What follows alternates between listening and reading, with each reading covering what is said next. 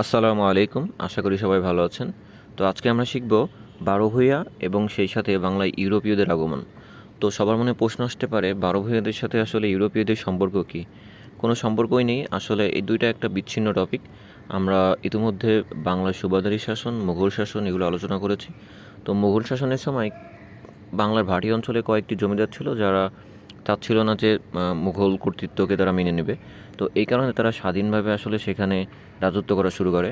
তো ওই যারা যারা মুঘল কর্তৃত্বকে না মেনে স্বাধীনভাবে রাজত্ব করা শুরু করে তারাই আসলে বারো ভূঁইয়া নামে পরিচিত ছিল। তো বারো ভূঁইয়াদের সাথে আসলে ইংরেজদের কোনো সম্পর্ক নেই। তবে ইংরেজ বা অন্যান্য ইউরোপীয় যে বণিকরা বাংলাদেশে এসেছিল বা ভারতে এসেছিল, তারা কিন্তু এই যেই সবাই সবাই মনে করতে পারেন যে পরবর্তীতে তো আমরা ইংরেজ শাসন আমল পড়বই, তাহলে এইখানে আলোচনা করার দরকার কি? আসলে এই যে বললাম যে সবাই বাংলাদেশে এসেছিল বা ভারতে এসেছিল, তারা কিন্তু একদিনে চলে আসেনি। তারা ধাপে ধাপে কেউ আগে এসেছে, কেউ পরে এসেছে, সর্বশেষে ফরাসিরা এসেছে এবং সবাই চলে যাওয়ার পরে কিন্তু ইংরেজরা শেষে আমাদের বাংলাতে বা ভারতে আধিপত্য বিস্তার করতে সক্ষম হয়েছিল। তো আমি আলাদাভাবে অবশ্যই ইংরেজ শাসন আমল ব্যাখ্যা করব বিস্তারিত। তবে এইখানে ইংরেজ সহ বাকি যে ইউরোপীয় বণিকরা এখানে এসেছিল আমাদের দেশে বা আমাদের ভারতীয় উপমহাদেশে, তাদের সম্পর্কে ছোট্ট একটু ধারণা নিব। কারণ শুধুমাত্র ইংরেজদের সম্পর্কেই পরবর্তীতে আমি আলোচনা করব ডিটেলস। অন্যান্য যে বংশগুলো আছে ফরাসিরা বা ওলন্দাজ বা বা ডেনমার্কের যারা, এদের নিয়ে অত আলোচনা করার কিছু নেই। তো এই ছোট্ট একটা টপিক যেহেতু, এবং বারো ভূঁইয়াও ছোট্ট একটা টপিক, সুতরাং আমি দুইটা টপিক একসাথে নেওয়ায় শ্রেয় মনে করলাম। তাছাড়া পরবর্তী ভিডিওতে আমি বাংলার নবাবী শাসন এবং সেই সাথে যেই পলাশী যুদ্ধ সেটা নিয়ে আলোচনা করব। তো সেখানে দেখবেন আপনি নবাব সিরাজউদ্দৌলার সাথে ফরাসিরা কিছু যুদ্ধ করছে, আবার প্রতিপক্ষ হিসেবে ইংরেজরা যুদ্ধ করছে। তো আপনার মনে আসতে পারে যে ফরাসিরা কোথা থেকে এলো বা ইংরেজরাই বা কোথা থেকে এলো। তো এই যে কনফিউশন, এটা দূর করার জন্য আমি ওই পলাশী যুদ্ধর আগেই আমি এটা আলোচনা করার শ্রেয় মনে করলাম। তো চলুন শুরু করি বেশি কথা না বাড়িয়ে। তো প্রথমে আসুন বারো ভূঁইয়া। তো আপনার মনে প্রশ্ন আসতে পারে, বারো ভূঁইয়া, বারো বলতে আসলে কী বোঝায়? এটা কি ১২ জন, অথবা ভূঁইয়াই বা কী? তো এটা হচ্ছে, সবাই মনে করতে পারেন যে বারো ভূঁইয়া মানে ১২ জন, আসলে তা না। বারো ভূঁইয়া বলতে আসলে অনেককে বোঝায়। যারা ভাটি অঞ্চলে, মানে বাংলাদেশের ভাটি অঞ্চলে বা বাংলার অন্যান্য অঞ্চলে মুঘলদের কর্তৃত্বকে না মেনে সম্পূর্ণ স্বাধীনভাবে নিজেদের মতো করে তারা রাজত্ব করতে থাকে। তো বারো ভূঁইয়ারা তাহলে আসলে ছিল হচ্ছে জমিদার। এটা তো আমাদের কোনো কনফিউশন নেই, বারো ভূঁইয়ারা ছিল হচ্ছে জমিদার। এবং তারা কিন্তু মুঘল দমন নীতি গ্রহণ করেছিল, তার মানে তারা মুঘলদের কর্তৃত্বকে মেনে নেবে না। তারা চাইছিল মুঘলদেরকে এখান থেকে বিতাড়িত করি। আর যে ভূঁইয়া আছে, ভূঁইয়া শব্দটি আসলে ভৌমিক থেকে আগত, নট ভৌমিক, ভৌমিক থেকে। আর এই ভৌমিক অর্থ হচ্ছে জমির মালিক। তার মানে এই জমির মালিক বলতেই তো বোঝাচ্ছে জমিদার, তাই না? তো এই বারো ভূঁইয়াদের কিন্তু আবির্ভাব ঘটে প্রায় ১৪০০ শতাব্দীর মধ্যভাগ থেকে ১৫ শতাব্দীর মধ্যবর্তী সময়ে। তো বারো ভূঁইয়াদের সংখ্যা কেউ বলে ১২, কেউ বলে অনেকে। তবে কয়েকটা বইতে আমি পেয়েছি বারো ভূঁইয়াদের সংখ্যা আসলে ১৩ জন। এবং ১৩ জনের যে বারো ভূঁইয়া, এরা কিন্তু সম্রাট আকবরের আমলে এবং সম্রাট জাহাঙ্গীরের আমলে সম্পূর্ণ ভিন্ন ছিল, একই ছিলেন না। তো সম্রাট আকবরের আমলে যারা ছিলেন তাদের ভিতরে নেতা ছিলেন হচ্ছে ঈশা খাঁ। তার মানে এই ঈশা খাঁ বা ঈশা খান আকবরের সময় যে বারো ভূঁইয়ারা ছিলেন তাদের ভিতরে সব থেকে শক্তিশালী। এবং তার মৃত্যুর পরে তার পুত্র মুছা খান হচ্ছে বারো ভূঁইয়াদের নেতৃত্ব দান করেন এবং তিনি ছিলেন সম্রাট জাহাঙ্গীরের সময়ের বারো ভূঁইয়াদের নেতা। ওকে। তো সম্রাট আকবরের সময় বারো ভূঁইয়া এবং সম্রাট জাহাঙ্গীরের সময় বারো ভূঁইয়া তো সম্পূর্ণভাবে আলাদা, আমি বলেই দিলাম। তো অ্যাকচুয়ালি তারা সমষ্টিগতভাবেই কিন্তু বারো ভূঁইয়া নামে পরিচিত। আমি আশা করছি এটা আপনাদের ক্লিয়ার। বারো ভূঁইয়ারা ছিলেন জমিদার, তারা সংখ্যায় ১২ জন ছিলেন না। বারো ভূঁইয়া শব্দটি বারো এবং ভৌমিক থেকে আসছে। তো বারো বলতে অ্যাকচুয়ালি এটাকে ১২ জন না বুঝিয়ে অনেককে বোঝায় আসলে। অনেকে বলে থাকেন এটা ১৩ জন। তো ১৩ জন আপনি মনে রাখেন, কিন্তু অ্যাকচুয়ালি এটা কিন্তু অনেকজন। এবং আকবরের সময় এবং জাহাঙ্গীরের সময় বারো ভূঁইয়ারা আলাদা ছিলেন। আর ভূঁইয়া শব্দটি হচ্ছে ভৌমিক শব্দ থেকে, যেটার অর্থ হচ্ছে জমির মালিক। এবং এই বারো ভূঁইয়াদের আবির্ভাব ঘটে হচ্ছে ১৪০০ শতাব্দীর মধ্যভাগ থেকে ১৫০০ শতাব্দীর মধ্যবর্তী সময় পর্যন্ত। তো এটি হচ্ছে বারো ভূঁইয়াদের একটি লিস্ট। এটি একটি রেফারেন্স বই থেকে নিয়েছি, ডিরেক্টলি ছবি তুলে। এটি হচ্ছে ঈশা খান, যিনি হচ্ছে আমাদের আকবরের সময় বারো ভূঁইয়াদের নেতা, এবং তারই পুত্র মুসা খান, যিনি হচ্ছে আমাদের জাহাঙ্গীরের সময় বারো ভূঁইয়াদের নেতা। এবং তাছাড়াও বাকি ১২ জন মিলে মোট ১৩ জন ১৩ জন করে এখানে নাম দেওয়া আছে, কিন্তু এরা বাদেও অনেকে বারো ভূঁইয়া আছে। এটি সংক্ষিপ্ত একটি লিস্ট জাস্ট। এবার আসুন কয়েকজন বারো ভূঁইয়া সম্পর্কে একটু ডিটেলস জানার চেষ্টা করি। প্রথমে আসুন হচ্ছে ঈশা খান। তো তো ঈশা খান সম্পর্কে অলরেডি বলে ফেলেছি, তিনি কিন্তু আমাদের যেই আকবরের সময়, সম্রাট আকবরের সময় কিন্তু তিনি 12 ভূঁইয়াদের নেতা ছিলেন। আর তার সম্পর্কে গুরুত্বপূর্ণ কিছু তথ্য হচ্ছে, তিনি হচ্ছে চাঁদ রায়ের কন্যা সোনামণিকে বিয়ে করেন। তো চাঁদ রায় হচ্ছে আরেকটি 12 ভূঁইয়া, তার সম্পর্কে একটু পরে আমি বলবো, একটু অল্প একটু, তিনি খুব গুরুত্বপূর্ণ কেউ না। আর তিনি কিন্তু আকবরের সময় বাংলার 12 ভূঁইয়াদের ভিতরে সব থেকে শক্তিশালী ছিলেন। তাকে দমনের উদ্দেশ্যে আকবর তার সর্বশ্রেষ্ঠ সেনাপতি মান সিংহকে 1595 খ্রিস্টাব্দে বাংলার সুবেদার করে পাঠান। তো শুধুমাত্র তাকে দমন করতেই কিন্তু আকবরের সর্বশ্রেষ্ঠ সেনাপতি মানসিংহকে প্রয়োজন পড়েছিল। তো মানসিংহ রাজমহলে তার নতুন রাজধানী স্থাপন করেন এবং নাম রাখেন Akbarnagar, according to the name of his master আকবর। তো মুঘল সম্রাট আকবরের নাম অনুসারেই তিনি বাংলার যে নাম, রাজমহলে নতুন রাজধানী স্থাপন করে তার নাম রাখলেন হচ্ছে আকবরনগর। তো মুঘলদের সাথে ঈশা খাঁর যুদ্ধ হয় আসলে 1598 খ্রিস্টাব্দে। তারপরে এই শাহবাগের যে জাদুঘর আছে, আমাদের জাতীয় জাদুঘর, এই শাহবাগের জাদুঘরে আপনি যদি কোনোদিন যেয়ে থাকেন তো দেখবেন সেখানে 7টি কামান সংরক্ষিত আছে। এই 7টি কামান কিন্তু ওই আমাদের সেই 12 ভূঁইয়াদের নেতা ঈশা খাঁর ছিল। তো এসব কামানে উৎকৃত লিপি থেকে ধারণা করা হয় যে তিনি 1593 থেকে 94 খ্রিস্টাব্দে মসনদে আলা উপাধি গ্রহণ করেন। তার উপাধি ছিল মসনদে আলা।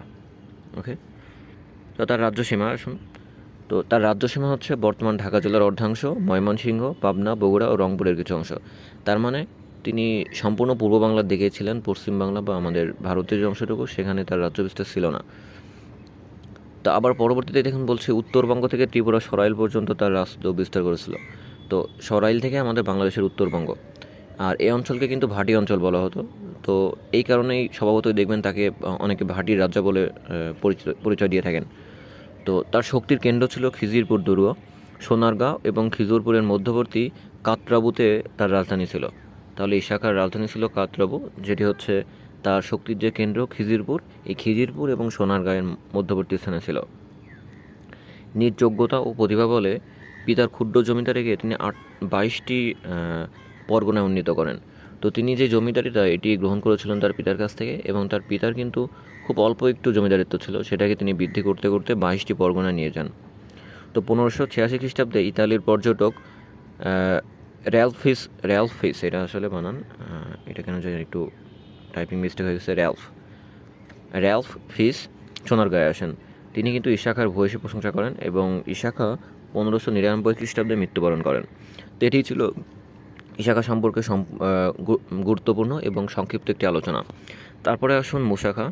তো মুসা খাঁ হচ্ছে আমাদের এই ঈশা খাঁয়েরই পুত্র ছিলেন এবং তিনি হচ্ছে সম্রাট জাহাঙ্গীরের সময় 12 ভূঁইয়াদের নেতৃত্ব দান করেন, এবং তিনি 1611 খ্রিস্টাব্দে সম্রাট জাহাঙ্গীরের সুবেদার ইসলাম খানের নিকট পরাজিত হন এবং তিনি আত্মসমর্পণ করেন। তারপরে আসুন চাঁদ রায় এবং কেদার রায়। তো চাঁদ রায়ের কন্যাকেই কিন্তু আমাদের যে সম্রাট সম্রাট 12 ভূঁইয়া ঈশা খান তিনি হচ্ছে বিয়ে করেন। তো এই চাঁদ রায় এবং কেদার রায় তারা দুজনে কিন্তু ভাই ছিলেন আপন, এবং তারা বিক্রমপুরের জমিদার ছিলেন। তারপরে আসুন রামচন্দ্র। তো রামচন্দ্র আরেকজন আমাদের 12 ভূঁইয়া, তিনি হচ্ছে যশোরের জমিদার প্রতাপাদিত্যের জামাতা এবং কন্দর্প নারায়ণের পুত্র। তো আমাদের যশোরের যে প্রতাপাদিত্য ছিলেন, যশোরের যে রাজা বা জমিদার, তারই জামাতা মানে নিজ মেয়ে জামাই হচ্ছে রামচন্দ্র, এবং এই রামচন্দ্রের পিতার নাম ছিল কন্দর্প নারায়ণ। তিনি বাকেরগঞ্জের জমিদার ছিলেন। এই বাকেরগঞ্জ কোথায়? আমাদের খুলনার দিকে। ওকে, তো বাকেরগঞ্জের জমিদার ছিলেন হচ্ছে আমাদের রামচন্দ্র। 1611 খ্রিস্টাব্দে তিনি ইসলাম খানের নিকট পরাজিত হন। তো তিনিও 1611 খ্রিস্টাব্দে পরাজিত হন, এবং সেই সাথে আমাদের মুসা খানও 1611 খ্রিস্টাব্দে কিন্তু পরাজিত হন ইসলাম খানের কাছে। বাহাদুর গাজী। তো বাহাদুর গাজী সম্পর্কে বেশি কিছু জানা যায় না, তবে তিনি ছিলেন হচ্ছে আমাদের ভাওয়ালের জমিদার। তারপরে আসুন ওসমান কিন্তু জাতিতে একজন আফগান ছিলেন, এবং তিনি ময়মনসিংহের বুকাইনগরে জমিদারি প্রতিষ্ঠা করেন। তো ময়মনসিংহের বুকাইনগরে ছিল আমাদের ওসমানের জমিদারি, এবং 1612 খ্রিস্টাব্দে তিনি মুঘলদের কাছে পরাজিত এবং নিহত হন। এবং একটা কথা বলে রাখি, এই ওসমান কিন্তু অত্যন্ত শক্তিশালী একজন লোক ছিলেন, যাকে পরবর্তীতে আমাদের মুঘলদের কাছে তিনি পরাজিত হয়ে আমাদের বাংলা ত্যাগ করেন। তো তিনি জাতিতে ছিলেন একজন আফগান। ওকে, তারপরে আসুন মাসুম খান কাবুলি। তো মাসুম খান কাবুলি হচ্ছে আরেকজন আমাদের 12 ভূঁইয়া। তো তিনি সম্রাট আকবরের অন্যতম সেনাপতি ছিলেন। তো এনার সম্পর্কে অল্প একটু বলে রাখি, তিনি কিন্তু প্রথম দিকে যখন তিনি বাংলায় আসেন, তিনি হচ্ছে আমাদের সম্রাট আকবর যিনি আছেন এনার হচ্ছে সেনাপতি ছিলেন। এবং 989 হিজরি মানে 1581 থেকে 1582 খ্রিস্টাব্দে তিনি কিন্তু স্বাধীনতা ঘোষণা করেন এবং তিনি পাবনা চাটমোহরে একটি মসজিদও নির্মাণ করেন, ইশাকার সাথে যোগদান করেন এবং পরবর্তীতে 1599 খ্রিস্টাব্দে মৃত্যুবরণ করেন। তো তার সম্পর্কে অল্প একটু বলে রাখি যে তিনি তো প্রথম জীবনে আমাদের আকবরের অন্যতম সেনাপতি ছিলেন, তাহলে তিনি আকবরের বিরুদ্ধে কীভাবে গেলেন বা কেনই বা গেলেন, তো সেটা যদি বলি তো তার সম্পর্কে কিছু জেনে রাখুন যে তিনি কিন্তু মুঘল সম্রাট আকবরের অর্থমন্ত্রী। যুদ্ধক্ষেত্রে যুদ্ধরত সৈনিকদের ভাতা কমিয়ে দিলে সৈনিক ও সেনাপতিদের মধ্যে কিন্তু অত্যন্ত একটা অসন্তোষ দেখা দেয়। তো তিনিও যেহেতু একজন সেনাপতি ছিলেন, তো অসন্তোষ দেখা দেওয়াই স্বাভাবিক। এর ফলে তিনি বাংলা বিহারের মুঘল সৈন্য যারা ছিল তারা কিন্তু আমাদের এই সম্রাট আকবরের বিরুদ্ধে বিদ্রোহ ঘোষণা করে।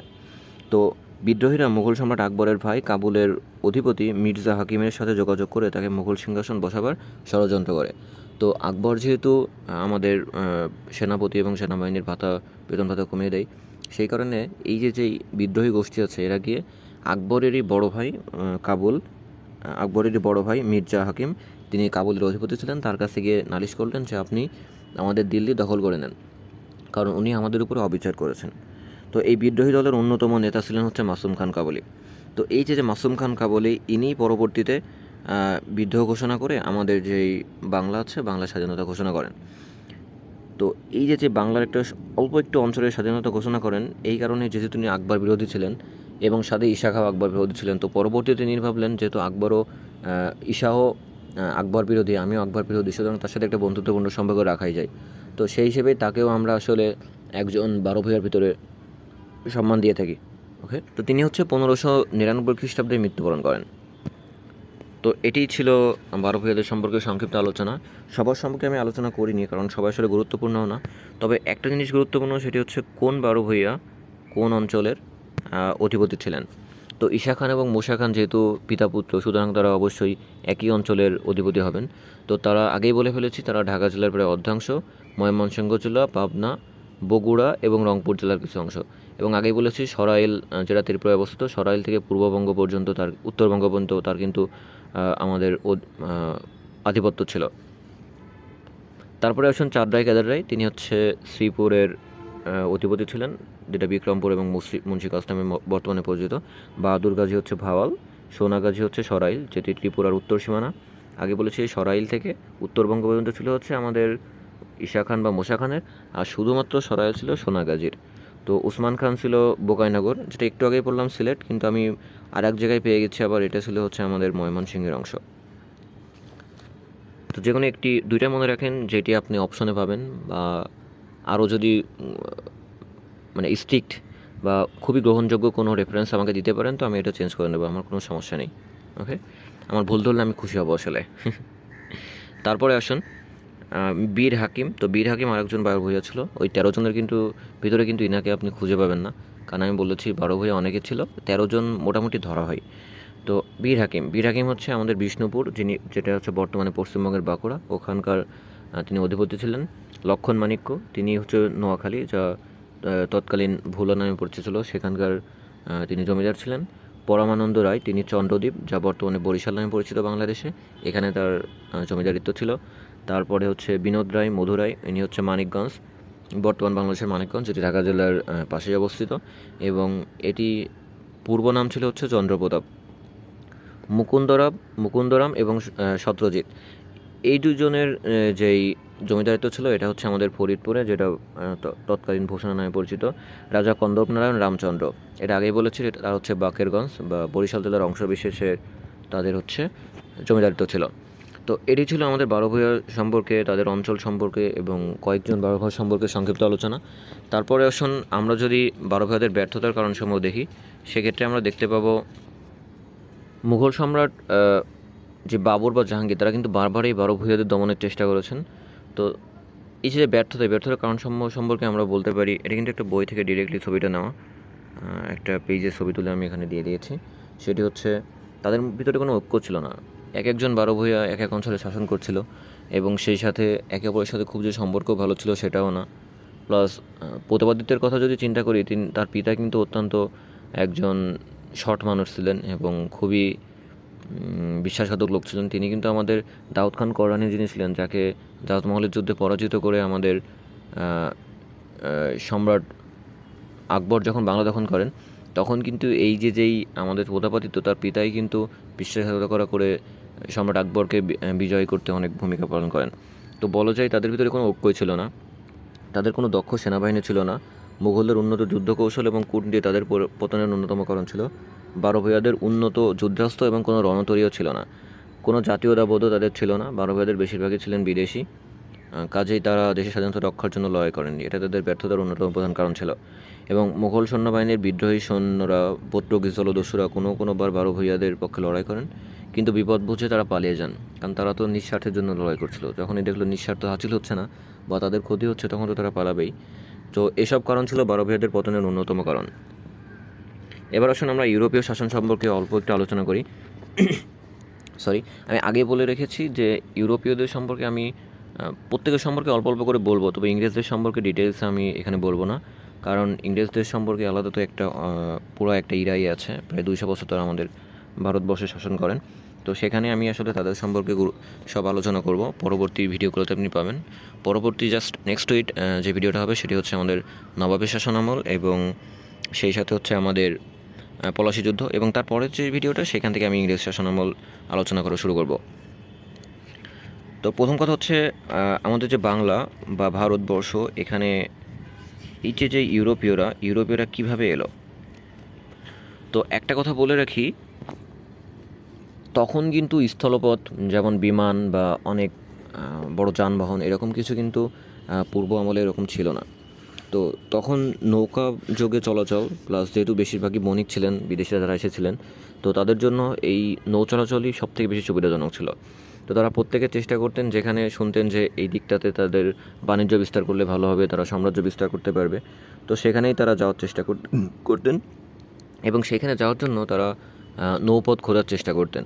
তো এই যে খোঁজাখুঁজি করতে করতে আমাদের ভারতবর্ষের যেই রাস্তা নৌপথ দিয়ে, এই ভারতবর্ষের রাস্তা কিন্তু সর্বপ্রথম আবিষ্কার করেন বার্তোলোমিও দিয়াস। তো এটা খুবই গুরুত্বপূর্ণ একটি তথ্য যে বার্তোলোমিও দিয়াস, তিনি হচ্ছে 1487 সালটা মনে রাখবেন, তিনি হচ্ছে আফ্রিকার উত্তমাশা অন্তরীপ হয়ে ভারতবর্ষে আক্রমণের পথ আবিষ্কার করেন।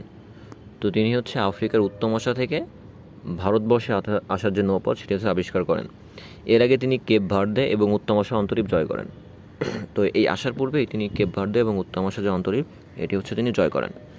তো তার যে আবিষ্কৃত পথ, এই পথ ধরে 1498 খ্রিস্টাব্দে সর্বপ্রথম কিন্তু পর্তুগিজ নাবিকরা আমাদের ভারতবর্ষে আসেন। তো খুবই গুরুত্বপূর্ণ একটি তথ্য।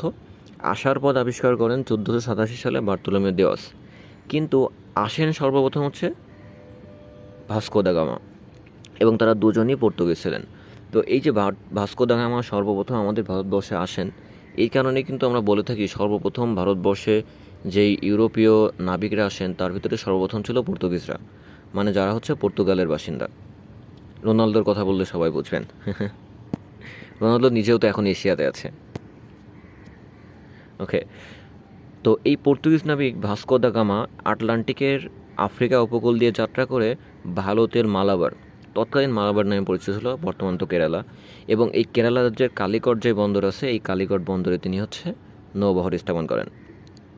তো তাকে আগমনে সহায়তা করেন একজন আরব ব্যবসায়ী, তার নাম ছিল হচ্ছে আহমদ ইবনে মাজিদ। তো সব জায়গায় তার নাম পাবেন না, আমি যে বইটা থেকে রেফারেন্সটা গ্রহণ করেছি সেটা হচ্ছে বাংলাদেশের ইতিহাস, যেটি আমাদের জাতীয় বিশ্ববিদ্যালয়ের একটি টেক্সট বুক হিসেবে পড়ানো হয়, এবং এখানে আমি পেয়েছি হচ্ছে এটি হচ্ছে, তাই ভাস্কো দা গামাকে সাহায্য করেন হচ্ছে আহমদ ইবনে মজিদ, যিনি আরব যেই ব্যবসা বা বাণিজ্যিক দল তাদের একটি সদস্য ছিলেন। তো ভাস্কো দা গামার আগমনের সময় বাংলার হোসেন শাহী বংশের প্রতিষ্ঠাতা আলাউদ্দিন হোসেন শাহের রাজত্বকাল চলছিল। তো আলাউদ্দিন হোসেন শাহ হচ্ছে সেই সময় বাংলায় রাজত্ব করছিলেন, সেটি হচ্ছে হোসেন শাহী আমলে। ওকে, যেহেতু ওটা নিয়ে আলোচনা করেছি সুতরাং এখানে ডিটেলসটা আমি বলছি না। আর দিল্লিতে তখন চলছিল হচ্ছে আমাদের লোদি বংশের সুলতান সিকান্দার লোদির শাসন।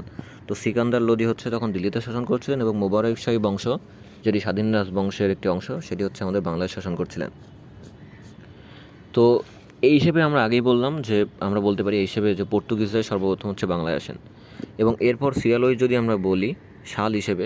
আচ্ছা, এই যে সিরিয়ালটা, এটা বিভিন্ন বইতে আপনি বিভিন্ন রকম পেতে পারেন। তো আমি এটা গ্রহণ করেছি আসলে পুরোটাই সালের উপরে ভিত্তি করে। দেখুন কে কত সালে বাংলায় আসেন সেই সিরিয়াল অনুযায়ী আমি পরপর ভাগ করেছি। তো অনেক বই অনেক রকম দেওয়া থাকলেও আমার মনে হয় এই যে সালটা গ্রহণ করে এগোনোই আপনাদের ভালো হবে। তো দেখুন, পর্তুগিজরা আসে কিন্তু ভারতে প্রথম আসে। আমি ভারত এবং যেই বাংলা এটা কিন্তু আলাদা করে দেখানোর চেষ্টা করেছি, কারণ ভারতে আসা মানেই কিন্তু বাংলা আসে না, বাংলা তো ভারতের একটি প্রদেশ ছিল তখন।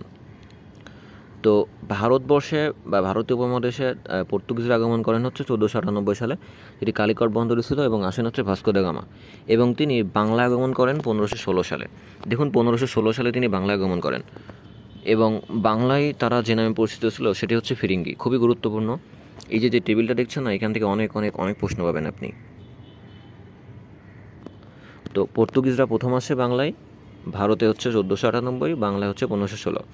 বাংলায় আসেন তারা হচ্ছে আমাদের পশ্চিমবঙ্গের হুগলি জেলায়, এবং তারা বাংলায় হচ্ছে ফিরিঙ্গি নামে পরিচিত। এবং বাংলার প্রথম যে কুঠি তারা স্থাপন করেন সেটি ছিল হচ্ছে হুগলিতেই, যেটা হচ্ছে 1517 সালে ছিল। আর বাংলা ত্যাগ করেন হচ্ছে চট্টগ্রাম থেকে, সেটি হচ্ছে 1666 সালে। এবং তাদের পরে আসেন হচ্ছে ইংরেজরা, এবং ইংরেজরা ভারতবর্ষে আসেন হচ্ছে 1600 সালে, এবং সর্বপ্রথম আসেন তারা হচ্ছে ব্রিটেনের রানী, যিনি তার সুপারিশপত্র নিয়ে বাণিজ্য করার উদ্দেশ্যে আকবরের দরবারে। এবং বাংলায়ও আসেন তারা 16 সালেই, একই বছর, এবং তারা প্রতিষ্ঠা করেন হচ্ছে ইস্ট ইন্ডিয়া কোম্পানি। তো বাংলায় তারা ইস্ট ইন্ডিয়া কোম্পানির প্রতিনিধি হিসেবে বেশি পরিচিত ছিল। এবং বাংলায় তাদের প্রথম কুঠি ছিল হচ্ছে আমাদের হরিহরপুরে, যেটি হচ্ছে 1633 সালে তারা প্রতিষ্ঠা করেন। এবং 1947 সালে যখন আমাদের ভারত এবং পাকিস্তান স্বাধীন হয়, তখন থেকেই তারা ভারতবর্ষ ত্যাগ করেন। এবং তৃতীয় যারা আসেন তারা ছিল হচ্ছে ডাচ, বা এদেরকে আমরা ওলন্দাজও বলে থাকি, যারা হচ্ছে আমাদের নেদারল্যান্ডের অধিবাসী। তো এরা হচ্ছে 1602 সালে, মাত্র 2 বছর পরে আফটার ইংরেজ। এই ইংরেজদের 2 বছর পরেই হচ্ছে আমাদের ডাচ বা ওলন্দাজ বা নেদারল্যান্ডের অধিবাসীরা আসেন। তো এরা হচ্ছে 1630 সালে বাংলায় আসেন। তো দেখুন 1516, 1630, এবং এরা বাংলায় পরিচিত ছিল হচ্ছে ওলন্দাজ নামে, এবং চুঁচুড়া এবং বাঁকুড়ায় তাদের সর্বপ্রথম বাণিজ্য ঘাঁটি তারা স্থাপন করেন, এবং 1805 সালে তারা হচ্ছে বাংলা ত্যাগ করেন। তারপরে আছে ডেনিশ বলতে আমরা ডেনমার্কের অধিবাসীদের বুঝিয়ে থাকি, যারা বাংলায় হচ্ছে ডিনেমার হিসেবে পরিচিত ছিল। তারা 1620 সালে ভারতে এবং 1676 সালে বাংলায় প্রবেশ করেন। এবং এই 1673 সালে বাংলায় প্রবেশ করে তারা হচ্ছে শ্রীরামপুরে সর্বপ্রথম বাংলায় যে বাণিজ্য ঘাঁটি সেটি স্থাপন করেন, এবং বাংলা ত্যাগ করেন হচ্ছে 1845 সালে। তারপরে আসেন ফরাসিরা হচ্ছে 1668 সালে ভারতে, এবং 74 সালে হচ্ছে বাংলা আগমন করেন, এবং বাংলা তারা ফরাসি নামে পরিচিত, এবং চন্দননগরে তাদের সর্বপ্রথম বাণিজ্য ঘটেছিল, যেটি হচ্ছে 1690 সালে। দেখুন 1696, 1690, এখানে আমি দ্বিতীয়তে রেখেছি, যদিও তারা এখানে 2 বছরের গ্যাপ দেখতে পাবেন, একটু কনফিউজিং টপিক। এটা আমি এখানে এই কারণে বাংলায় ফরাসিদেরকে পরে রেখেছি, এবং আসলেই তারা প্রত্যেকটা লেখকের বইতে আপনি পাবেন যে ফরাসিরা হচ্ছে সর্বশেষ যারা ইউরোপিয়ান, তারা হচ্ছে বাংলায় এসেছিলেন। তো এইটার উপরে ভিত্তি করে দেখুন চন্দননগরে তাদের যে বাণিজ্য ঘাঁটি তারা স্থাপন করেন হচ্ছে 1690 সালে, কিন্তু 76 সালে অলরেডি তাদের ডেনিশরা সেখানে বাণিজ্য ঘাঁটি স্থাপন করে ফেলেন। তো এই কারণে আমি এদেরকে পরের দিকে রেখেছি। এবং এই যে ফরাসি, এরা হচ্ছে বাংলা ত্যাগ করেন 1793 সালে, যদিও তারা পরে বাংলা দখল করেন বা বাংলায় আধিপত্য বিস্তার করার চেষ্টা করেন, তবুও খুব তাড়াতাড়ি তারা কিন্তু ত্যাগ করেন। এবার প্রত্যেকটা ইউরোপীয় বংশ সম্পর্কে বা সাম্রাজ্য সম্পর্কে বা বণিকদের সম্পর্কে অল্প অল্প করে আমরা জানি। তো প্রথমে আসেন পর্তুগিজ, আগে বলছি পর্তুগিজরা প্রথম আসেন হচ্ছে ভাস্কো দা গামার হাত ধরে, এবং তারাই সর্বপ্রথম হচ্ছে ভারতবর্ষে আসেন, এবং সেই সাথে বাংলাতেও সর্বপ্রথম। তো তারা নৌশক্তিতে কিন্তু অত্যন্ত বলীয়ান ছিল, অবশ্যই আমি আগেই বলেছি স্থল শক্তি বা স্থল যে পথ, এটা কিন্তু তৎকালীন সময় অতটা মানে অনেক খুব ইজিলি যে চলাচল করা যাবে এরকম কিছু ছিল না। তো পর্তুগিজরা তারা নৌশক্তিতে অনেক বলীয়ান ছিল, তবে তারা বাংলার জলদস্যু বা হারমাত বা ফিরিঙ্গি নামে পরিচিত ছিল। খুবই গুরুত্বপূর্ণ একটি তথ্য। তারা সর্বপ্রথম হুগলির সাতগাঁয়ে বসতি স্থাপন করে, এবং পরবর্তীতে চট্টগ্রাম এবং ঢাকাতেও বাণিজ্য ঘাঁটি স্থাপন করেন। তো সর্বপ্রথম যেটি বাণিজ্য ঘাঁটি ছিল তারা ছিল হচ্ছে হুগলি, এবং হুগলির কোথায়, সাতগাঁয়ে। এবং তখনকার সময়ে বাংলার যেই সুলতান ছিলেন তিনি ছিলেন সুলতান গিয়াসউদ্দিন মাহমুদ শাহ, যিনি হোসেন শাহী বংশের একজন শাসক। এবং খাজা শিহাবুদ্দিনকে সাহায্যের উদ্দেশ্যে ডি মেলো বাংলায় আসেন। একটু একটু উল্টা করে পড়ে ফেললাম হয়তো। বাংলা হোসেন শাহী বংশের শেষ সুলতান গিয়াসউদ্দিন মাহমুদ শাহের সময়ে খাজা শিহাবুদ্দিনকে সাহায্যের জন্য ডি মেলো বাংলায় আসেন। ডি মেলো হচ্ছে আমাদের পর্তুগিজ নাবিকদের একজন, এবং তিনি হচ্ছে বাংলাদেশের হোসেন শাহী বংশের শাসক গিয়াসউদ্দিন মাহমুদ শাহ, তার সময়ে খাজা শিহাবুদ্দিন একজন ছিলেন, তাকে সাহায্যের জন্য এগিয়ে আসেন। এবং তিনি দুইবার কিন্তু বাংলা আক্রমণ করেন এই যে শিহাবুদ্দিনের সাথে। একটা হচ্ছে 1533 সালে এবং আরেকটি 1533 সালেই। এই এক বছরের ভিতরে দুইবার তিনি বাংলা আক্রমণ করেন এবং 5টি জাহাজ এবং 500টি লোক তিনি বাংলা থেকে নিয়ে চলে যান। ওকে, তো 5টি জাহাজ এবং 500টি লোক নিয়ে যান এবং এই দুইবার আক্রমণ করার মাধ্যমে প্রথম পর্তুগিজ নাবিক হিসেবে ক্যাপ্টেন রেবেলা হুগলি নদী দিয়ে গৌড় নদী পর্যন্ত পৌঁছেন। তো প্রথম কোনো পর্তুগিজ নাবিক হিসেবে বাংলার যেই হুগলি নদী ছিল সেটা দিয়ে হচ্ছে গৌড় নদী পর্যন্ত ক্যাপ্টেন রেবেলা হচ্ছে পৌঁছেন। পর্তুগিজরা 12 ভূঁইয়াদের ভাড়াটে হিসেবে মুঘলদের সাথে যুদ্ধ করেন। তো পর্তুগিজরা অনেক সময় দেখা যেত, আমি আগেই বলেছি যে 12 ভূঁইয়াদের সাথে কিন্তু এই ইউরোপীয়দের সেরকম কোনো সম্পর্ক নেই, এক্সেপ্ট কয়েকটি জায়গায় তারা হচ্ছে ভাড়াটে হিসেবে অনেক সময় আমাদের 12 ভূঁইয়াদের সাথে মিলে মুঘলদের সাথে যুদ্ধ করতেন, যদি তারা নিজের স্বার্থ ছিল সেখানে। পরাজয় বা একটু এদিকে ওদিকে দেখলেই তারা কিন্তু পালিয়ে যেতেন। তারপরে আসুন, ওকে, তো পর্তুগিজদের পতন। তো মুঘল সম্রাট শাহজাহানের সময় তাদের চূড়ান্ত পতন ঘটে। তাদের অবদান কী আছে বাংলায়? তো 1599 সালে পাদ্রী মোসা খ্রিস্টধর্ম প্রচারের উদ্দেশ্যে বাংলায় বই লেখেন। তো বাংলায় সর্বপ্রথম বই যিনি লিখেন তিনি হচ্ছে খ্রিস্টধর্ম প্রচারের উদ্দেশ্যে 1599 সালে পাদ্রী মোসা। তো বাংলায় সর্বপ্রথম পত্রিকাও কিন্তু এই পর্তুগিজরাই প্রকাশ করেন। তো এটি মনে রাখবেন, বাংলার সর্বপ্রথম যেই পত্রিকা এটি কিন্তু পর্তুগিজরাই বের করেন। ওকে, এবং লিসবন থেকে 1743 সালে বাংলা ভাষায় 3টি বই প্রকাশ করা হয়। বাংলা ভাষা ব্যাকরণে তাদের লিখিত, এবং বাংলায় অনেক শব্দ কিন্তু আপনি এই পর্তুগিজ ভাষা থেকেই পাবেন। তারা বাংলায় মিষ্টি এবং আচারের প্রচলন করেন। বাংলায় আমরা যখন যে মিষ্টি খাই বা আচার তৈরি করি বিভিন্ন ফল থেকে, এগুলো কিন্তু তাদেরই তৈরি, তাদের থেকেই আমাদের কালচারে এটি এসেছে। তারা 1538 সালে পোর্টো গ্রান্ডে নামকরণ করেন। তো পোর্টো গ্রান্ডে কার নাম ছিল? পোর্টো গ্রান্ডের নাম ছিল হচ্ছে আমাদের চট্টগ্রাম। যদি এখানে কনফিউশন আছে, আপনি ভালো হয় যদি এটা নিয়ে একটু পোর্টো গ্রান্ডের সম্পর্কে একটু ভালো করে সার্চ দিয়ে দেখে নেন কোথাও, বা কোনো রেফারেন্স বুক যদি পান তাহলে আরও ভালো হয়, এবং আমাকে জানাবেন অবশ্যই। ওই বছরই শেরশাহ তাদেরকে চট্টগ্রাম হতে বিতাড়িত করেন। তো 1538 সালে তারা পোর্টো গ্রান্ডে নামকরণ করেন এবং সে বছরই তাদেরকে চট্টগ্রাম থেকেই শেরশাহ বিতাড়িত করেন। 1666 সালে সম্রাট আওরঙ্গজেবের নির্দেশে সুবাদার শায়েস্তা খান দ্বিতীয়বার চট্টগ্রাম তথা বাংলা থেকে তাদেরকে বিতাড়ন করেন। পর্তুগিজরা চট্টগ্রামের সন্দ্বীপ এবং ভোলার মনপুরা দ্বীপে বসবাস করত। খুবই গুরুত্বপূর্ণ একটি তথ্য, এবং সেখানে এখনও তাদের কিন্তু অনেক অস্তিত্ব টিকে আছে। তো চট্টগ্রামের সন্দ্বীপ এবং ভোলার মনপুরা দ্বীপে তারা বসবাস করত। ভারতে পর্তুগিজদের প্রথম গভর্নর এবং ভাইসরয় ছিলেন হচ্ছে ফ্রান্সিসকো দা আলমেইদো। তো ফ্রান্সিসকো দা আলমেইদো ছিলেন ভারতের প্রথম গভর্নর পর্তুগিজদের পক্ষ থেকে এবং ভাইসরয়। ভারতে পর্তুগিজদের প্রথম গভর্নর এবং ক্যাপ্টেন জেনারেল হচ্ছে অ্যাফোনসো দি আলবুকার্ক। এবং ভাস্কো দা গামা 1524 সালে কিন্তু ভারতের ভাইসরয় হন, পরবর্তীতে যখন তিনি আবার আসেন। তারপর আসুন ইংরেজদের সম্পর্কে আগেই বলেছি, বিস্তারিত আলোচনা করবো না, জাস্ট কয়েকটি টপিক আমি বলে রাখবো যেগুলো আমি পরবর্তীতে আলোচনা করব। সেটি হচ্ছে 1600 সালে মহারানী এলিজাবেথের অনুমতি নিয়ে ইংরেজরা ইস্ট ইন্ডিয়া কোম্পানি গঠন করেন এবং তারা ব্যবসা বাণিজ্যের জন্য ভারতে আসেন। সো এই ইস্ট ইন্ডিয়া কোম্পানি প্রতিষ্ঠা করেন কিন্তু জন ওয়াটস এবং জন হোয়াইট নামে দুইজন, এবং তার সাথে হচ্ছে 217 জন, এবং অনেক জায়গায় আপনি পাবেন 218 জন বণিক নিয়ে। তো এটি একটি গুরুত্বপূর্ণ তথ্য যে জন ওয়াটস এবং জর্জ হোয়াইট এই দুইজন অ্যালং উইথ 218 জন বা 217 জন বণিককে নিয়ে। এবং এটির প্রধান কেন্দ্র ছিল কিন্তু আমাদের লন্ডনে, এবং ভারতে প্রতিষ্ঠা করা হয় 1608 সালে এবং বাংলায় 1633 সালে। তো ভারতে 1608 সালে প্রতিষ্ঠা গ্রহণ করলেও বাংলায় সেটি প্রতিষ্ঠা গ্রহণ করে 1633 সালে। এবং ক্যাপ্টেন হকিন্স রাজা জেমসের সুপারিশ নিয়ে সম্রাট জাহাঙ্গীরের সাথে দেখা করেন। তো ক্যাপ্টেন হকিন্স আসেন সম্রাট জাহাঙ্গীরের দরবারে। 1538 সালে এই কোম্পানির সমাপ্তি ঘটে। 1538 সাল পর্যন্ত আসলে এই কোম্পানি টিকে ছিল, তারপরে এদের সমাপ্তি ঘটে যায়। এবং ইংরেজরা সর্বপ্রথম ভারতে আসে রানীর অনুমতি নিয়ে। এটি গুরুত্বপূর্ণ, সর্বপ্রথম তারা ভারতে আসেন হচ্ছে ব্রিটেনের রানীর অনুমতি নিয়ে, সেটি ছিল হচ্ছে 1600 সালে। এবং তারা সম্রাট আকবরের দরবারে আসেন, জাহাঙ্গীরের দরবারে কিন্তু পরবর্তীতে আসেন হচ্ছে ক্যাপ্টেন হকিন্স জেমসের সুপারিশ নিয়ে। কিন্তু রানী এলিজাবেথের অনুমতি নিয়ে 1600 সালে আকবরের দরবারে আসেন আরেকজন।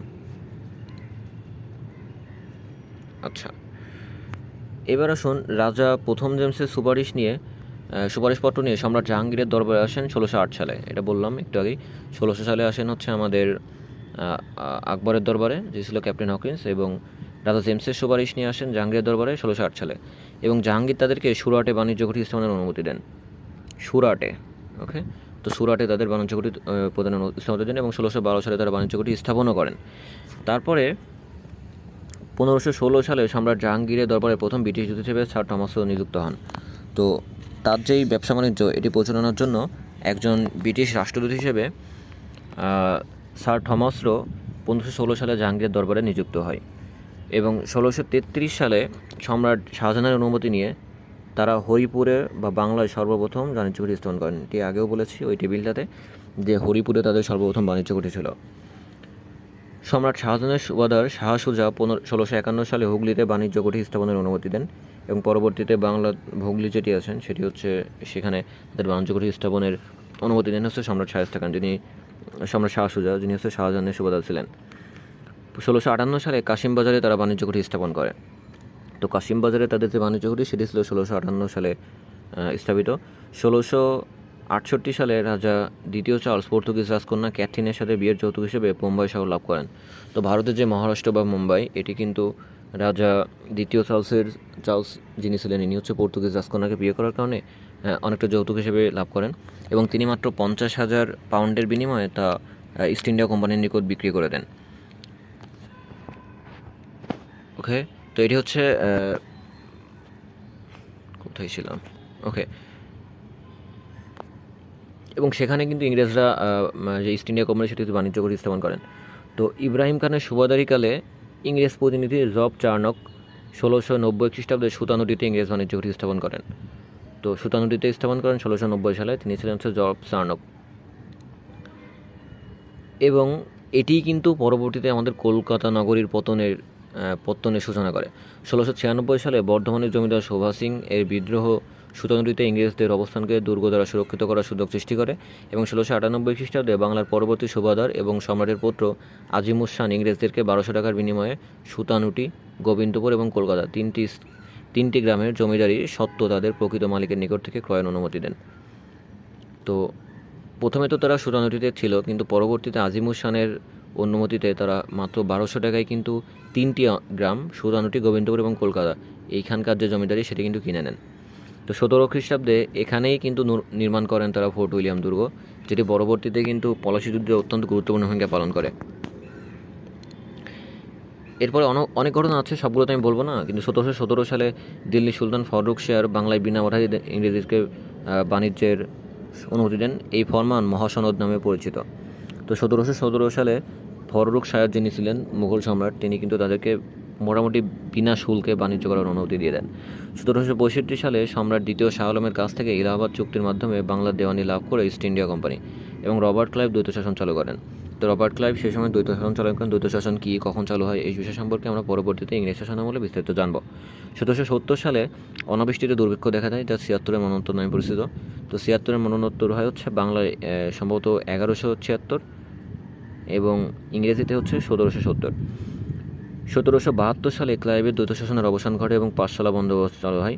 তো পাঠশালা বন্দোবস্ত হচ্ছে 1772, এবং 73 সালে হচ্ছে রেগুলেটিং অ্যাক্ট পাস হয়, এবং 90 সালে হচ্ছে 10 সালা বন্দোবস্ত চালু হয়, এবং 10 সালা বন্দোবস্তের পরে 1793 সালে চালু হয় হচ্ছে চিরস্থায়ী বন্দোবস্ত। খুবই গুরুত্বপূর্ণ তথ্য এগুলি। 1857 সালে সম্রাট দ্বিতীয় বাহাদুর শাহ দিল্লির অধিকারে ইংরেজদের দিয়ে দেন। তো পুরোপুরি দিল্লির অধিকারী কিন্তু ইংরেজদের দিয়ে দেন এই দ্বিতীয় বাহাদুর শাহ, তিনিই কিন্তু মুঘলদের শেষ সম্রাট ছিলেন। 1858 সালে কোম্পানি শাসনের অবসান এবং রানীর শাসনের সূচনা হয়।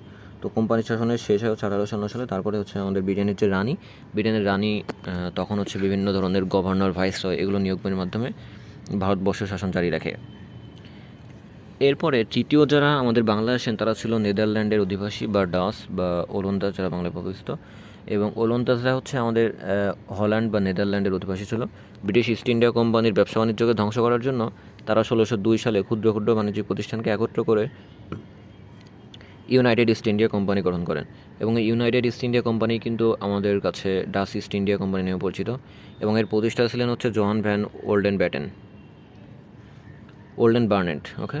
তো জোহান ভ্যান ওল্ডেন বার্নেন্ট হচ্ছে আমাদের এই নেদারল্যান্ড বা ডাচ ইস্ট ইন্ডিয়া কোম্পানি বা ইউনাইটেড ইস্ট ইন্ডিয়া কোম্পানির প্রতিষ্ঠাতা ছিলেন। এটির প্রধান কেন্দ্র ছিল আমস্টারডাম, যেটি হচ্ছে আমাদের নেদারল্যান্ডেই অবস্থিত, এবং এশিয়া থেকে কেন্দ্র ছিল হচ্ছে বাটাভিয়া। এই বাটাভিয়া হচ্ছে আমাদের ইন্দোনেশিয়াতে, ওকে। তারা ব্যবসা বাণিজ্য করতে এসে প্রথমেই দক্ষিণ পূর্ব এশিয়ার দ্বীপপুঞ্জে পর্তুগিজের সাথে সংঘর্ষ লিপ্ত হয়। তো তাদের প্রথমেই সংঘর্ষ বেড়ে যায়, যেটি হচ্ছে আমাদের দক্ষিণ পূর্ব এশিয়ার দ্বীপপুঞ্জে, এবং কাদের সাথে বাধে সেটি হচ্ছে আমাদের পর্তুগিজদের সাথে। এরপরে 1605 সালে অ্যাম্বোনা, এই অ্যাম্বোনা কিন্তু ইন্দোনেশিয়ার একটি দ্বীপ, এই ইন্দোনেশিয়াতে, এবং 1619 সালে জাকার্তা এবং 41 সালে মালাক্কা বা মালুকু দখল করে। এই মালাক্কা, জাকার্তা, আম্বেনা এগুলো সব কিছুই কিন্তু ইন্দোনেশিয়াতে ছিল। তাদের শক্তি আরও বৃদ্ধি পায় এবং তারা গুজরাট, বিহার, বাংলা এবং উড়িষ্যায় বাণিজ্য ঘাঁটি স্থাপন করেন। এবং এই যে এতগুলো জায়গা দখল করার পরে তাদের শক্তি কিন্তু অত্যন্ত বৃদ্ধি পায়, এবং পরবর্তীতে তারা বাংলা, বিহার, গুজরাট এইসব জায়গায় কিন্তু বাণিজ্য ঘাঁটি স্থাপন করা শুরু করেন। ভারতবর্ষে তাদের বাণিজ্য কুঠির মধ্যে অন্যতম ছিল হচ্ছে কালিকট, সুরাট, নাগাপট্টম, চুচুড়া, কাশিমবাজার, বরনগর, পাটনা, বলেশ্বর এইসব জায়গা ছিল তাদের অন্যতম প্রধান। তাছাড়া আরও অনেক ছিল, কিন্তু অন্যতম বলতে এইগুলোই বলা হয়। তারা ইংরেজদেরকে সরিয়ে নিজেরা রাষ্ট্র ক্ষমতা দখল লাভের জন্য মীর জাফরের সাথে যোগাযোগ করতে থাকে।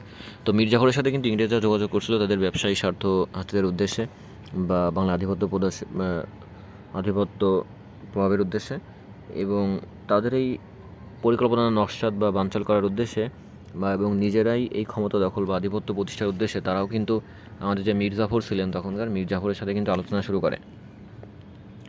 1759 সালে তারা বিদারার যুদ্ধে ইংরেজদের কাছে শোচনীয়ভাবে পরাজিত হয়। তো তারা কাদের কাছে কোন যুদ্ধে পরাজিত হয় সেটি হচ্ছে বিদারার যুদ্ধে, যেটি ঘটেছিল হচ্ছে 1759 সালে। এবং এই যে বিদারার যুদ্ধে পরাজিত হলো, এর পরবর্তীতে লজ্জা, জ্ঞানী এগুলো থেকে তারা কিন্তু সারা জীবনের জন্য বাংলা ছেড়ে চলে যান। তো এতটাই শোচনীয়ভাবে তারা পরাজিত হয়েছিল ইংরেজদের কাছ থেকে। 1805 সালে চিরদিনের জন্য তারা ভারতবর্ষ থেকে বাণিজ্য গুটিয়ে নেয়। তাদের রপ্তানি দ্রব্যের প্রধান ছিল হচ্ছে চা, আফিং, সুতি কাপড়, রেশম, নীল এইসব। তারপরে আসেন ড্যানিশ বা ডেনমার্ক, তারা হচ্ছে আমাদের ডেনমার্কের অধিবাসী। তো তারা 1616 সালে ড্যানিশ ইস্ট ইন্ডিয়া কোম্পানি প্রতিষ্ঠা করে 1620 সালে ভারতবর্ষে এবং 76 সালে বাংলায় আসেন। তো বাংলায় তারা এক্স্যাক্টলি যদি বলি শ্রীরামপুরে আসেন। এই কোম্পানির মালিকানা ছিল হচ্ছে নরওয়ে এবং ডেনমার্ক। যদিও নাম হচ্ছে ড্যানিশ ইস্ট ইন্ডিয়া কোম্পানি, তবে এই কোম্পানির ভিতরে দুইটি দেশের অধিকার ছিল, একটি হচ্ছে নরওয়ে এবং একটি হচ্ছে ডেনমার্ক নিজের। ডেনমার্ক এবং নরওয়ে 1850 সালে আফ্রিকার ঘানাকে ব্রিটেনের কাছে বিক্রি করে দেয়। তো 1850 সালে 50 সালে তারা যেই ঘানা ছিল, তখন কিন্তু ঘানাতে হচ্ছে আমাদের ডেনমার্ক এবং নরওয়ের আধিপত্য ছিল। তারা কী করেন, এটিকে হচ্ছে আমাদের ব্রিটেনের কাছে বিক্রি করে দেন। এবং একটা গুরুত্বপূর্ণ তথ্য, তখন কিন্তু আমাদের ঘানাকে বলা হতো হচ্ছে গোল্ড কোস্ট। অনেক সোনা পাওয়া যেত, হয়তো কেন ঠিক বলতে পারবো না। তারপরে আসুন ফ্রান্স। এই ফ্রান্সরাই কিন্তু বাংলায় সর্বশেষ, এবং 1664 সালে তারা ফ্রেঞ্চ ইস্ট ইন্ডিয়া কোম্পানি প্রতিষ্ঠা করে এবং 68 সালে ভারতবর্ষে, 74 সালে বাংলায় আসেন। এই কোম্পানির প্রধান কেন্দ্র ছিল প্যারিসে। তারা বাংলা সুবিধা শায়েস্তা খানের কাছ থেকে গঙ্গা নদীর তীরে চন্দননগর নামক স্থানটি কিনে নেয়, এবং এই চন্দননগরে তাদের প্রথম বাণিজ্য ঘাঁটি স্থাপন করেন। কিন্তু প্রথম দিকে ওলন্দাজদের প্রবল বাধার কারণে তারা কিন্তু সুবিধা করে উঠতে পারেনি, কারণ ওলন্দাজরা চাচ্ছিল না যে তারা যেভাবে ব্যবসা বাণিজ্য দেশে করে খাচ্ছে তাদের ব্যবসা বাণিজ্য অন্য কেউ হাত লাগাক। যেহেতু চন্দননগরের দিকে বা আশেপাশে বা বাংলার দিকে অলরেডি পর্তুগিজদের বাণিজ্য ঘাঁটি ছিল এবং তাদের ব্যবসা বাণিজ্য খুব ভালোভাবে চলছিল, তো তারা এই ফরাসিদের সেখানে বাণিজ্য ঘাঁটি স্থাপনকে কিন্তু একটি হুমকি স্বরূপ তাদের ব্যবসার জন্য হিসেবে দেখছিল। এই হুমকি স্বরূপ দেখার কারণে পরবর্তীতে তারা কিন্তু অনেক ঝামেলা করে পর্তুগিজদের সাথে। 1693 সালে বাংলা, বিহার, উড়িষ্যার বাণিজ্য করার অধিকার তারা লাভ করেন। 1696 সালে ফরাসিরা চন্দননগরে তাদের দুর্গ নির্মাণ করেন। তো কুঠি স্থাপন করেন অনেক আগে, কিন্তু 1696 সালে তারা যখন শক্ত একটা ভিত পায় তখন তারা এখানে নির্মাণ করেন হচ্ছে দুর্গ। পরবর্তীতে বালেশ্বর এবং কাশিম বাজারে তাদের দুটি কুঠি নির্মাণ করেন। তো বালেশ্বর এবং কাশিম বাজারেও কিন্তু পরবর্তীতে তারা তাদের বাণিজ্য কুঠি নির্মাণ করেন। এরপরে আসুন ইঙ্গো ফরাসি যুদ্ধ। একটা কথা বলে রাখি, এই ফ্রান্স এবং ইংল্যান্ড বা ব্রিটেন এদের কিন্তু সবসময় একটি যুদ্ধ চলে আসছিল বেশ অনেক দিন আগে ধরে, এবং সপ্তদশ শতাব্দীতে ভারতের ব্যবসা বাণিজ্য এবং সাম্রাজ্য স্থাপনের চেষ্টা বিভিন্ন কারণে ইংরেজ এবং ফরাসিদের মধ্যে যুদ্ধের সূচনা ঘটে। তো বিভিন্ন কারণে তাদের ভিতরে যুদ্ধের সূচনা ঘটে। তার ভিতরে অন্যতম বলতে পারেন ওটা মুঘল সম্রাটের দুর্বলতা, তারপরে ডুপ্লের উচ্চাকাঙ্ক্ষা। এই ডুপ্লে ছিল হচ্ছে তখনকার ফরাসিদের নেতা বলতে পারেন, ফরাসিদের প্রধান। এই ডুপ্লের অত্যন্ত উচ্চাকাঙ্ক্ষা ছিল। তারা চাইতেন যে ইংরেজদেরকে তাড়িয়ে দিয়ে তারা বাংলার রাজনীতিতে আধিপত্য বিস্তার করুক এবং বাংলা অংশে তাদের সাম্রাজ্য প্রতিষ্ঠা করুক। যদিও সেটি সম্ভব হয়ে ওঠেনি এবং ফরাসিদের মতো ইংরেজরাও কিন্তু অত্যন্ত উচ্চাকাঙ্ক্ষার লোক ছিলেন। তারাও কিন্তু চাচ্ছিলেন তাদের সাম্রাজ্য টিকে থাকুক এবং আরও বেশি প্রতিষ্ঠা লাভ করুক। এবং সেই সাথে ইউরোপেও কিন্তু ইঙ্গো ফরাসি যুদ্ধ চলছিল। আমি আগেই বলেছি এদের ইংরেজ এবং ফরাসিদের ভিতরে সবসময় একটা যুদ্ধ চলে। তো ঘটনাবলী কী ছিল? ঘটনাবলী প্রথম কনরেড যুদ্ধ দিয়ে শুরু হয়। প্রথম কনরেডের যুদ্ধ 1745 সালে ইউরোপের ইঙ্গো ফরাসি দ্বন্দ্বের ফলে ইউরোপীয়রা পন্ডিচেরি আক্রমণের হুমকি দিলে ডুবলে কর্ণাটের নবাব আনোয়ার উদ্দিনের শরণাপন্ন হন।